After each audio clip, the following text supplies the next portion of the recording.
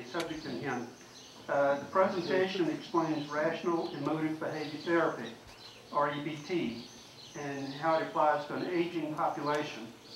REBT deals with the irrational beliefs which are responsible for much of our stress and anxiety. Recognizing them for what they are and learning to dispute them greatly enhances our quality of life. So he's going to tell us how to do it. He moved to Lakeside with his wife Gethin in May of 2010, is currently working on a book called Powerless No Longer, which examines addiction and recovery from the standpoint of neuroplasticity of the brain. He is a certified facilitator for SMART recovery, which uses REBT in the treatment of addiction. Please welcome Pete Soderman.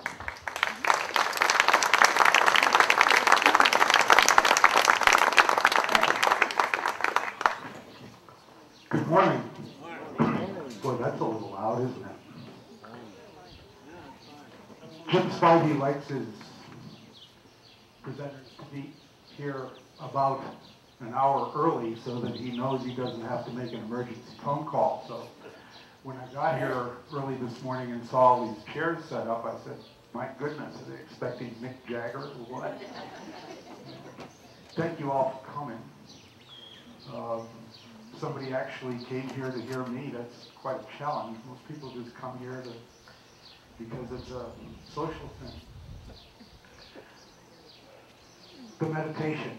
I was almost ready to jump into my talk. I forgot that Jim asked me to do the meditation.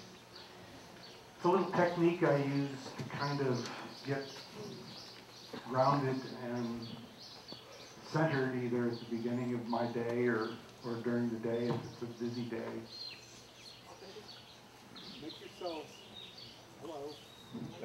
Make yourself comfortable.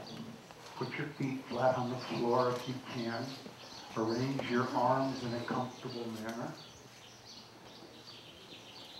Either close your eyes or just let your eyes focus where they will. Breathe normally in and out. Focus on your breath. Count your breaths. In 1, out 2. Count to 10 and start over. Thoughts will come and go. Acknowledge them. Bring yourself gently back to the breath. Do not admonish yourself for the thoughts. Just bring yourself back gently.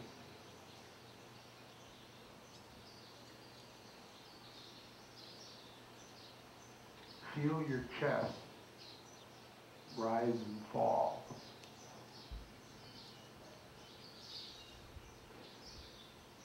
Notice the sensations in your body. Acknowledge them. Bring yourself back gently to the breath.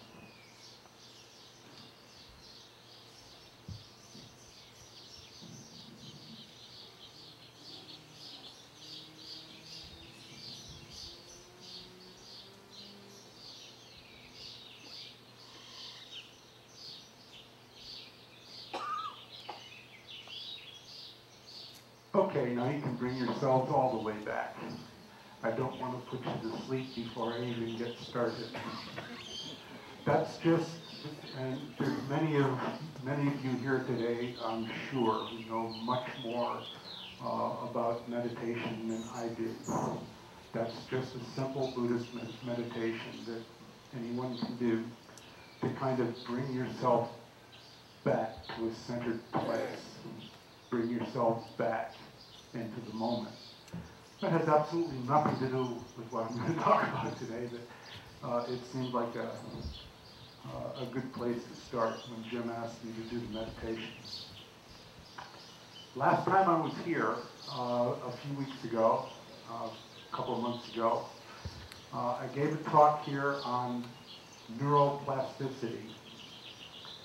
That is the characteristic of our brains that allows it to reorganize itself functionally and organizationally as a result of our experiences and learning.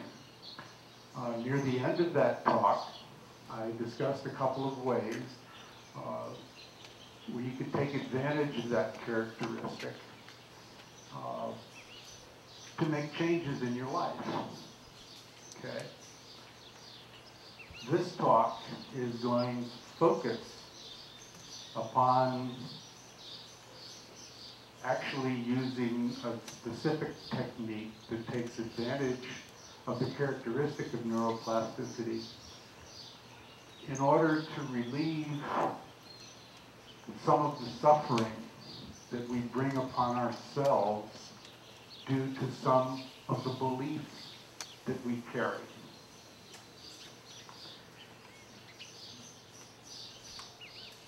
There's an old Buddhist legend, probably false, but a man came to the Buddha one day and said, "Master, I need you to help me with my problems. I have all these problems." And he started to go through the entire litany. His children, his job, his finances, the list went on and on and on of all the problems that the man had. And he got to the end of the list, and the Buddha held up his hand, and he said, "I'm sorry, I can't help you." The man looked at the Buddha and said, "But you, Master, you're a great teacher. You're known far and wide for helping people who are suffering and so on. What do you mean you can't help me with my problems?" And the Buddha said, "Look around. Look around you. We all have problems. In fact, we all have exactly 43 problems. And it doesn't do any good to solve them. Because as quick as you solve one, another one pops up somewhere else. So we keep the same number of problems. So I can't help you solve your problems." And the man was very discouraged. He turned around, started walking away. The Buddha said, "Wait a minute." He said, "I can help you with your 44th problem." And the man said, "What are you talking about?" He said, "You just told me that we all had only 43 problems." He said, "Well, your 44th problem is that you don't want to have any problems." And that's what we're going to talk about today, the 44th problem. Because none of us wants problems, none of us wants hassle. We've all developed beliefs and belief systems about things, some of which are irrational. And these irrational beliefs, when we have them, cause us to suffer. Suffering isn't really the word that I prefer to use. The Buddhists have a better word. It's dukkha, which is often translated as suffering, but that's not really the same thing. Dukkha is being separated from that which we like, or being forced to endure that which we do not like. It's a stress, anxiety, dissatisfaction. The world or reality doesn't meet our expectations. It's a disquietude. Well, it's a funny thing about reality.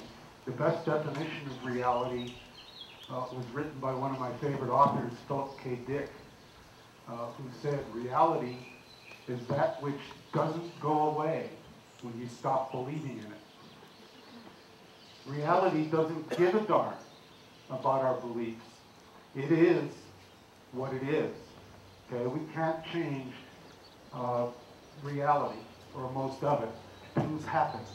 The only things we can change are our beliefs about reality and our perceptions of reality. That we have at least some control over. In my earlier talk, I touched on the subject of rational emotive behavior therapy, or REBT. It's a subset of cognitive behavioral therapy. In fact, it was one of the first cognitive behavioral therapies. It was developed, by Dr. Albert Ellis in the mid-50s. It's well established. It's a well-established therapy. A lot of research has been done upon it. It's very efficacious. And it's used by therapists all over the world to treat such things as depression, anxiety, anger management, addiction, OCD, and things of that nature. I became involved with REBT when I became involved with Smart Recovery, a secular addiction recovery program that uses REBT as a tool to treat addiction. So I had to, of course, learn a good deal about it. I'm not a therapist, okay? Let me say that from the beginning. Any of you come up to me after the talk and say, gee, if I practice these things, can I stop taking my meds and seeing my therapist? I'm not going to answer the question. I'm not here to do that. I'm here just to present some ideas that you may or may not think apply to you. If they do, fine. If they don't, fine. Okay. Ellis believed that we're not only upset by events that happen, they're not the primary thing that upsets us. Our upsetness is caused by our views of reality, the language we use, the way our belief systems function, and our philosophies about the world and others. We weren't born with our belief systems. These are something that we developed over time as a result of our experiences, starting from earliest childhood. Very often, we don't examine our belief systems. They are what they are. Something happens, and it triggers a certain belief, and we act a certain way. And very often, we never challenge that belief or think about it. It's part of our habit memory. Something happens, and we react. We act as we feel, and we feel as we think. Therefore, we act as we think. If we can change our thoughts or our beliefs, we can change our actions and how we treat ourselves and how we treat other people. REBT looks at the process this way. A is an activating event. It's not the real problem. It can be something that's internal or external. It can be a thought or any event in the past, present, or future. We can be worrying about something that triggers a certain belief and causes us to feel in a certain manner. B is our belief about the A. If our belief about the activating event is dysfunctional or irrational, the consequence, which is C, is likely to be self-defeating and destructive. I'm going to give plenty of examples of these as I go along. And there's no test at the end either, by the way. The consequence, C, are the self-defeating behaviors. I was talking about anger, resentment, letting other people rent space in our heads. The he said, she said conversations that we have in our heads before or after real events.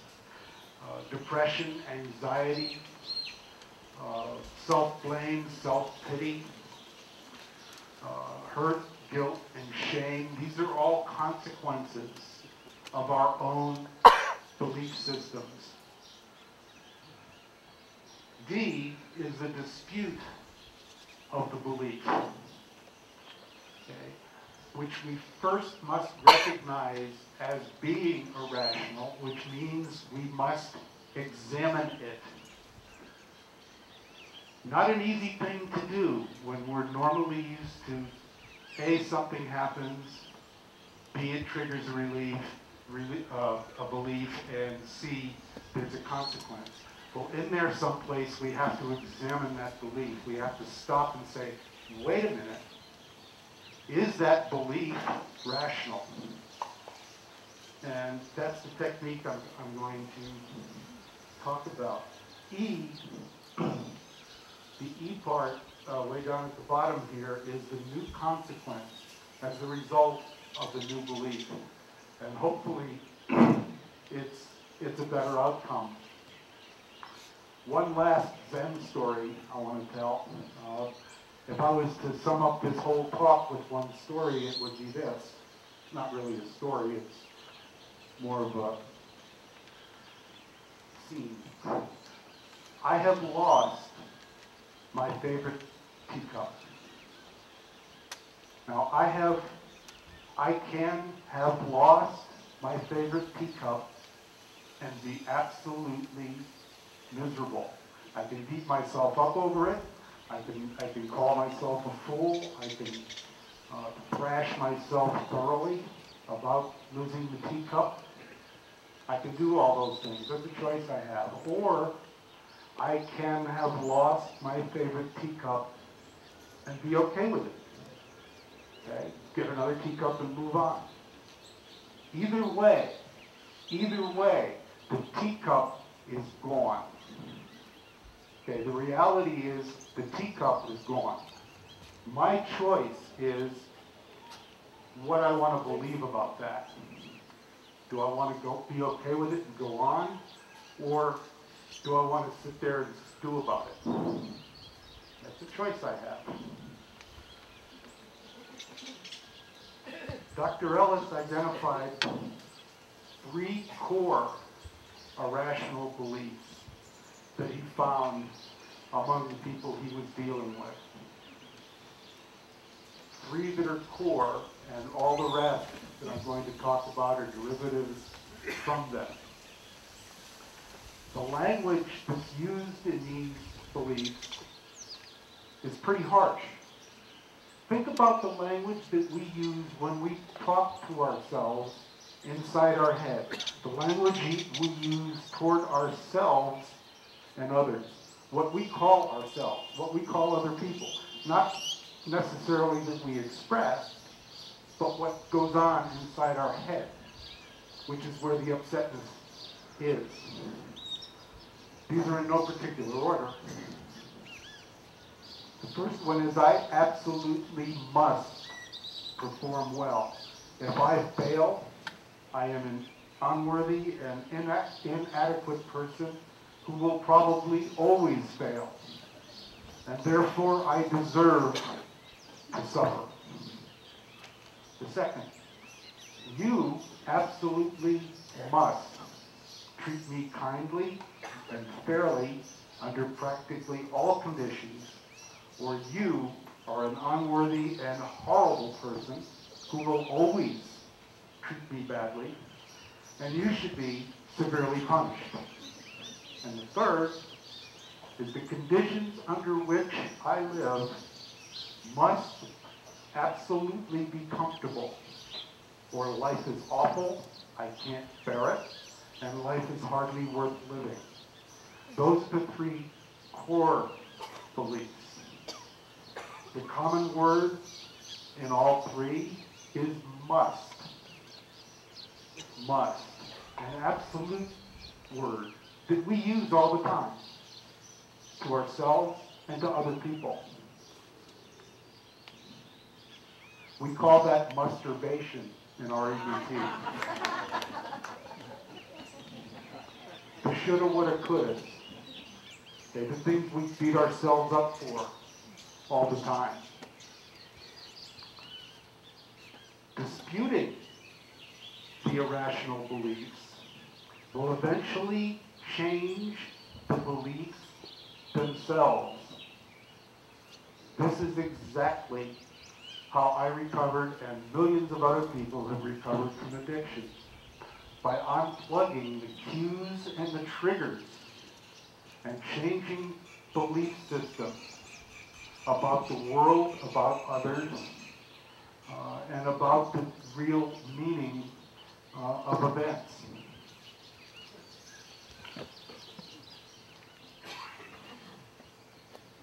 In 2001, Dr. Ellis wrote a book, one of many, in fact I think it was one of his last ones, called Rational Emotive Behavior Therapy, Overcoming Destructive Beliefs, Feelings, and Behaviors.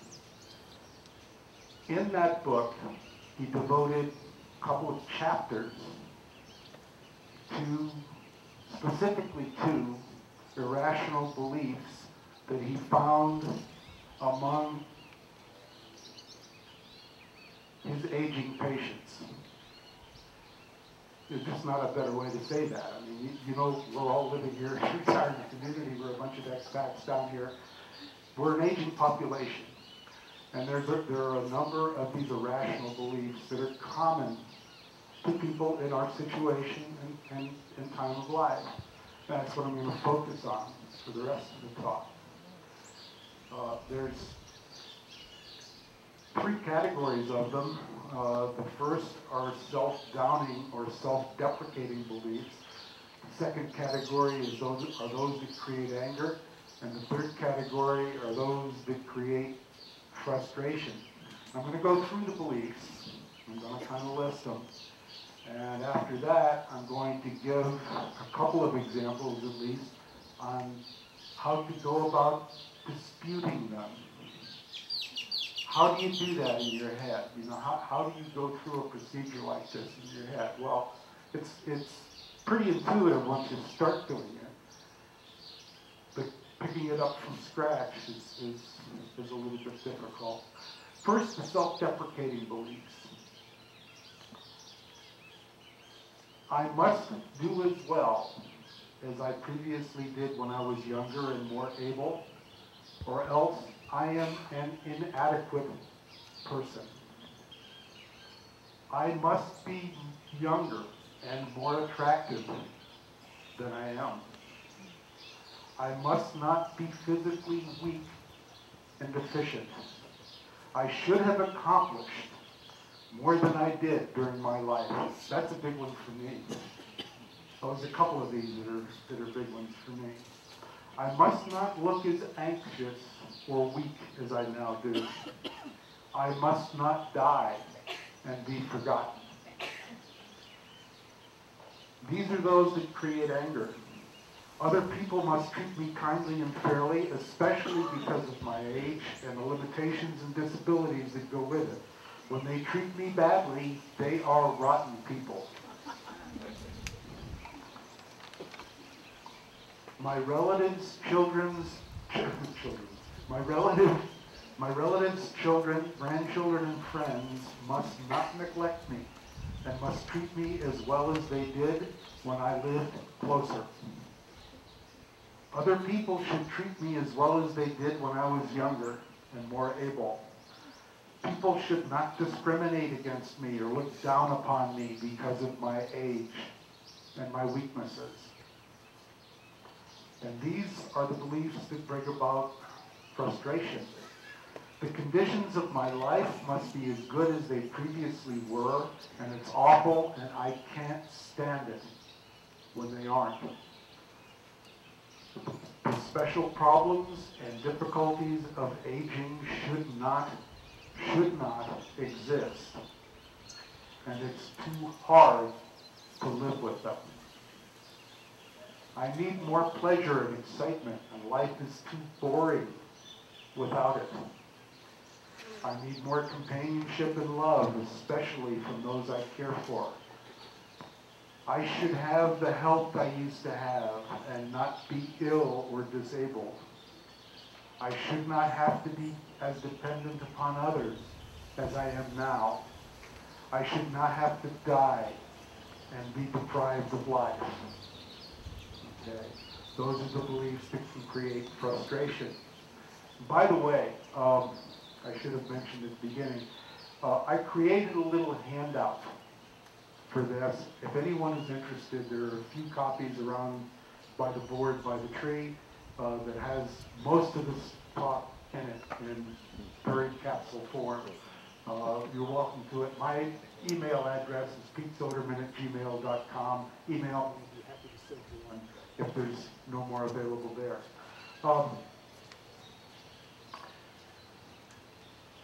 Now, I'm disputing these irrational beliefs. In the first place, these irrational beliefs are very strong. As I mentioned, most of the time we never even consider considering them. We don't look at our beliefs. We seldom, well, I won't say we don't, we seldom examine our beliefs in the light of rationality. We just don't do it. You know, these are our beliefs, these are part of who we are. Well, do we ever look at whether or not these beliefs are harmful, whether or not they're true, okay? And that's what we're going to do. We're going to examine these irrational beliefs from several different standpoints. But remember that they've developed very strong neural pathways. Those of you who heard my last talk on neuroplasticity, I'm sure that you'll all remember that beliefs that are emotional, that are triggered by the limbic system, are the strongest of all. And they can cause us to do things without examining them anytime. There are three basic strategies for disputing these irrational beliefs. First, there's the empirical, or scientific dispute. Then there's the functional dispute. And lastly, the logical dispute. From the standpoint of the functional dispute, that means looking at the irrational belief. Now, wait a minute, I missed one, didn't I? Turn the page to see. From the standpoint of the empirical dispute, we're looking for where is the proof? Where is the proof that this belief is true? We're looking for evidence of the validity of the belief. The second dispute, which is the functional dispute, is my irrational belief helping me, or is it making things worse for me?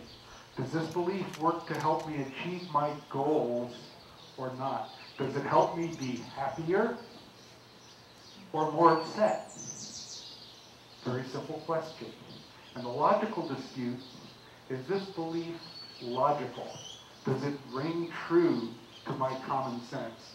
In this case, we're looking for ways that this belief does not stem from our preferences for love and approval, comfort and success, or achievement. Does this belief blow things out of proportion, or does it overgeneralize? That's the logical dispute.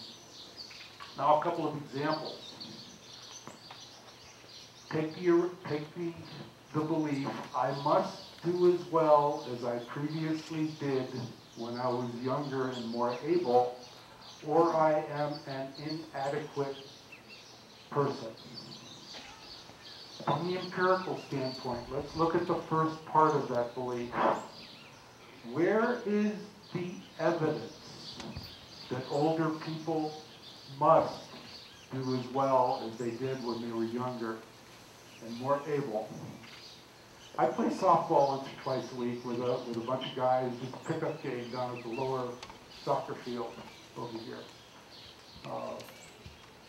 Monday mornings and Friday mornings at 9:30 if anybody's interested. When I first started playing down there, I discovered something. There were some things that I did in my 20s and 30s that I couldn't do anymore. Okay? And for a while, I beat myself up over it. I'm human like everybody else. Where is the evidence that I must do as well as I did when I was younger? There is none. In fact, there's a whole lot of evidence that's contrary to that. I'm 66 years old. I've had 2 knee operations. I've got arthritis in both knees. My reflexes certainly aren't as good as they were in my 20s and 30s. So there's plenty of evidence that I should not be able to do as well as I once did. And the second part, where is the evidence? Where is the evidence that failure to do as well as I used to do makes me totally inadequate? Totally inadequate. Well, just because I can't catch this fly ball today, I can catch the next one. You know, if I can't hit this pitch, maybe I can hit the next one. I can still contribute. I can still have fun, which is the bottom line purpose of the exercise anyway, isn't it? Okay. From a functional standpoint, ask yourself, what results will you achieve if you command you must do as well as you once did? I can tell you from experience, it's not pleasant. Okay, you can absolutely kill your self-esteem. You can actually absolutely drive yourself down the toilet. It's not a healthy belief. Will it raise or lower my self-esteem if I command that I must do as well? From a logical standpoint, question whether you will always perform poorly. And will you truly be an inadequate person if you sometimes or often do? It's part of what I said above. There's no evidence that I'll always do poorly. Another irrational belief: the conditions of my life must be as good as they previously were, and it's awful, and I can't stand it when they aren't. From the empirical side, where is the evidence that the conditions of your life must be as good as they were? We have all chosen to live in a situation that's full of inconveniences down here. Okay? Money won't necessarily solve all the problems that we have down here. We simply are not as competent in some ways as we used to be in dealing with things. From a functional standpoint, this is a belief that can do us nothing but harm. The reality here is what it is. We have no choice other than to stand it.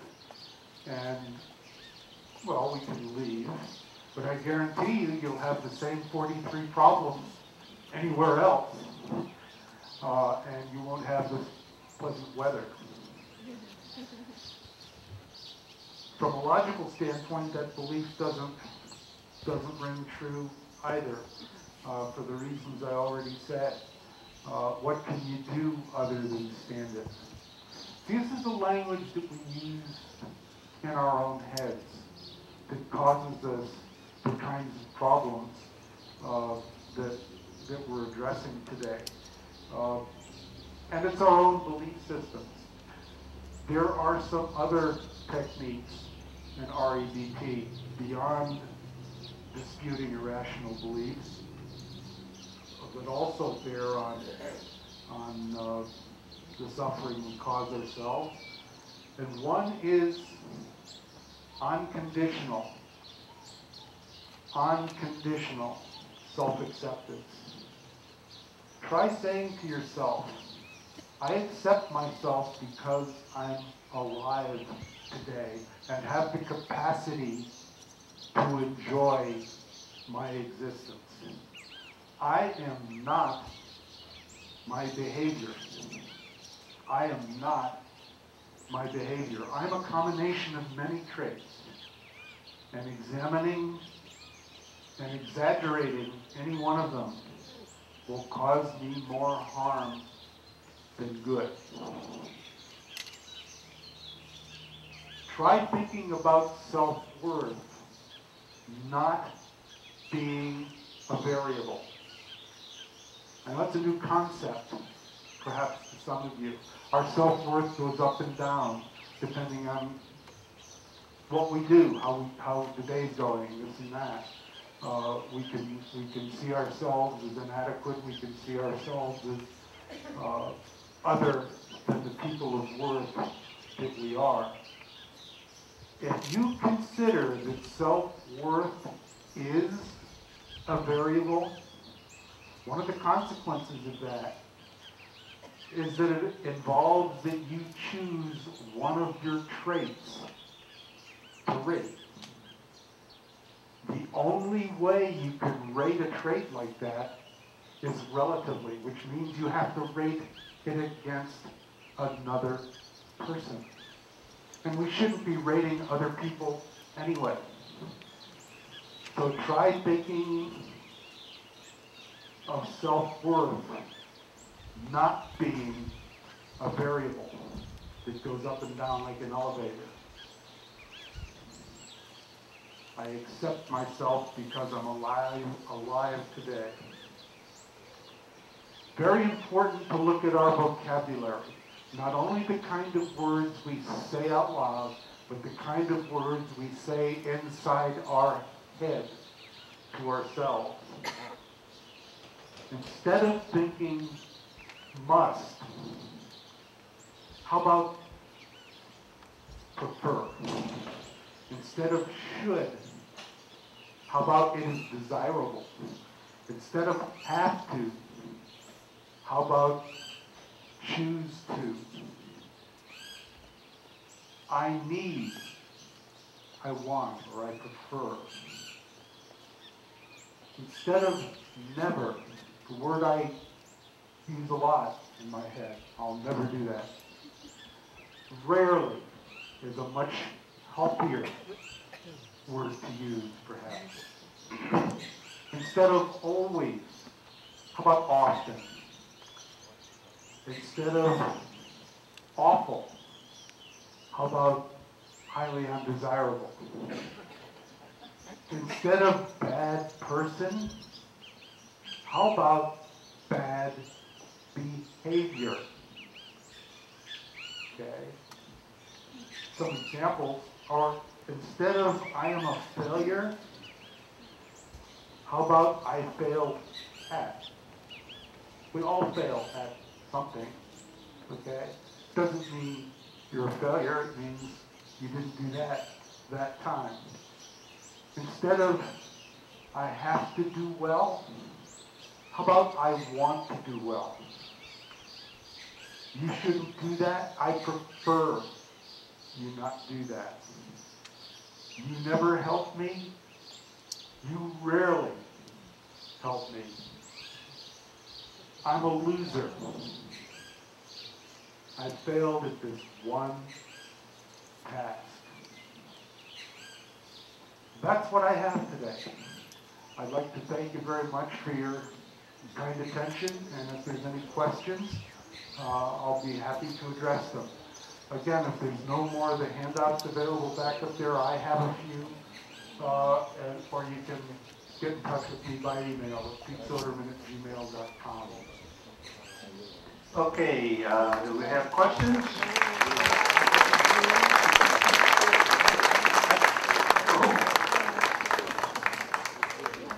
I heard, wow! Anyone have a question? Raise your hand, please.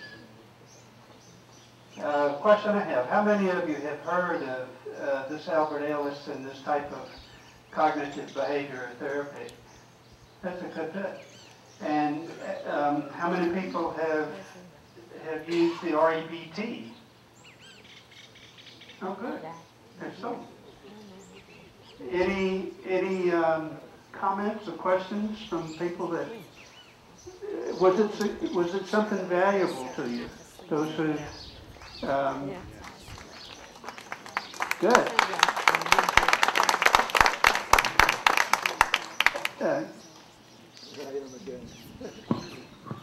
We have a comment or question here. Okay. If we do these things, try to do. How long does it take before you can note any changes? Immediately. No, actually what happens is that the changing of these beliefs, okay, you got to remember they're deeply ingrained. In many cases, I'm sure a lot of the guys here will relate to this. I hear my father's voice a lot, okay? You'll never be any good, you'll never do this, you'll never do that. It doesn't bother me anymore, but it certainly did at one time, okay? The practice of these, in order to remove deeply ingrained programming, which is what we're doing, the brain is capable of rewiring itself, but it takes practice. And the trick is not to beat yourself when you fail to do it. In other words, damn, I'm still thinking that way, and damn, by now I should be doing better, and so on. It's a gradual process. It's very much, one shot at a time. The trick is to be aware of what's going on in our head, okay? And it's the same when I work with addicts. You have to see the behavior. You have to realize that it's going on in order to dispute the belief and do something about it. So it's an awareness thing, okay? And it's making yourself aware of it. Anyone else? Good. Seems to me that when you lose your favorite coffee mug, you have three choices. You can do something about it, or you can just beat yourself up and fret, or you can let go of it.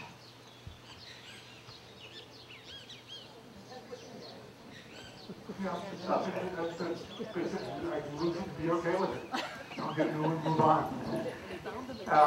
Pete, I understand you to say that you work with people with addictive behavior and the SMART therapy. Or would you explain a little bit more about SMART therapy? Well, it's SMART is a Acronym. is an acronym, yeah, for self-management and recovery training. It's a support group with some 250 face-to-face meetings in the United States and other countries. I was a facilitator and started a SMART group in Wilmington, North Carolina, and worked quite a few years there with it. It was my intention to start a SMART group when I moved down here. Then I got started on my book and got off on some other things, and I believe I'm coming back to it, but that's basically it. I noticed the title of your book was interesting. Would you explain why you chose that title and what it is? The title is, the working title is Powerless No Longer, okay? SMART is a program, although the book is broader in scope than SMART Recovery itself. SMART is a program that emphasizes empowerment. rather empowering the addict. You have the power. In our judgment, in my judgment, the worst thing you can tell an addict is that he's powerless over his addiction. Okay, that leads to all sorts of problems. Not only labeling, but you know, if you don't have the power and can't get the power, then you're kind of stuck. So self-management and recovery training is based upon empowering the addict. And you can rewire those things. Okay, you can change your belief system. You change your belief system, you can change your behaviors. And it's a very successful program. Typically, people stay in smart recovery for anywhere from 12 to 18 months and then move on with their lives. Good. There's a question back here. Okay, I had one question. I understand the irrational things why you would want to change something.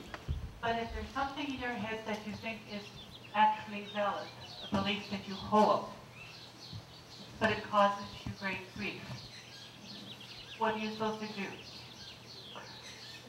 A belief that you hold that's valid, but it causes you great grief. Well, you know, there's numbers, there's honesty, you know, everything, people that, you know, you prefer people who don't lie, or, I think there's a common values that you should hold. In other words, it causes you grief when other people lie. Okay. I think there's nothing wrong with a belief that honesty is the best policy. I don't think that's an invalid or irrational belief at all. But when we hold others to our own standards, that's where we can get into trouble sometimes. Perhaps I think that I'd look at, I realize that this person does this occasionally. No, not occasionally. That's one of this person's characteristics. But this person has other characteristics that balance those out.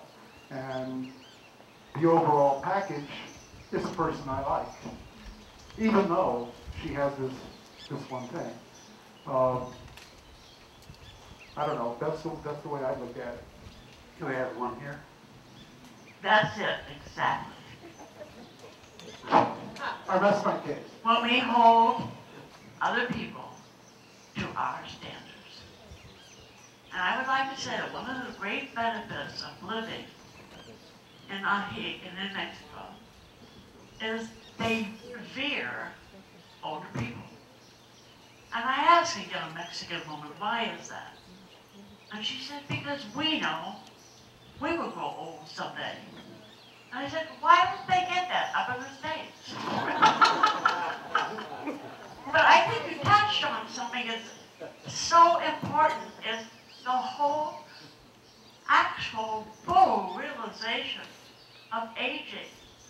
And I would also appreciate if you would be willing to discuss for 1 minute suicide.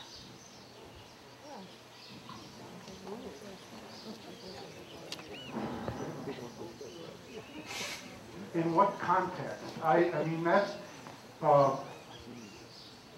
there are a couple of different ways to look at that in an aging population. One can be a person who's tired of it all, okay? I think that my own personal feeling is that a decision like that is a very, very personal thing, okay? That is to say, it is, if it's a person of quote-unquote sound mind, I think a person with sound mind can come to a decision like that based on other circumstances, a terminal illness, unbearable pain that's untreatable, you know, things of that nature. I think that's a very personal decision. Does that get to what you wanted, or? Well, in the States, we have the Hemlock Society. And I know a woman who helped her husband die. He begged her. Now, most people, if you even speak of that, they will not continue the conversation. And yet there are many people who say, well, when it gets really bad, I'm going to do something about it. But they don't. Because the whole package is still worth another day. I have nothing. I have nothing but good wishes and good feelings about, for instance, Dr. Kevorkian and people who will help with something like that. When it's a person's decision, then they're of sound mind. Okay, it's a very personal thing. I think was there somebody in this area that had a hand up earlier? Okay. Are there any other questions or comments? Just one comment. I think that Switzerland is the only country I know of that you can choose to go to, and effectively they have facilities that will help you to terminate your life. And that's legal there, and more people seem to be going to Switzerland for that purpose now. One more question. Yeah. I missed part 1, so I've got part 3 today. When am I going to have part 3? I hope. Thank you. Well, we'll have to ask him if he has a part 3, and then we'll get. Well, there are a bunch of parts. Oh, by the way, if you'd like the first talk, I'm sure Roy, our cameraman here, will be happy to send you a copy of my first talk. I don't plan a part 3. My plan has been when my book is done and I have something in my hand to talk about, to come back and talk about it to those who are interested. If anyone has any suggestions for a part 3 along these lines, send me an email. I'll send a proposal to Jim and see if he gives me another shot. Well, everybody liked you, so that's a good start. Thank you very much. Thank you all very much.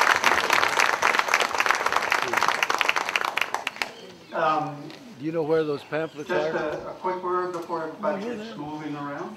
I want to tell you about our next week's speaker, Bob Branson, and the title is Managing Personal Change. Beliefs and things you learn today may be helpful in that. During the last 40 years, many researchers investigated personal change. The talk is based on this research. It will discuss the procedures that help many people make these changes. Sponsored by the National Institute of Health, these scientists worked on health issues, smoking, obesity, diabetes management, and healthier lifestyles. Hold on to talking just a minute, please. Robert Branson is Professor Emeritus at Florida State University, where he focused on designing learning systems for organizations, including the U.S. Army, the Centers for Disease Control and Prevention, American Express, and the General Electric Company. He received his PhD from Ohio State in experimental psychology. Remember to turn your cell phones back on, and to pick up your coffee cups and trash. Put it in the trash can, stack the chairs, if you will. Hope to see you next week.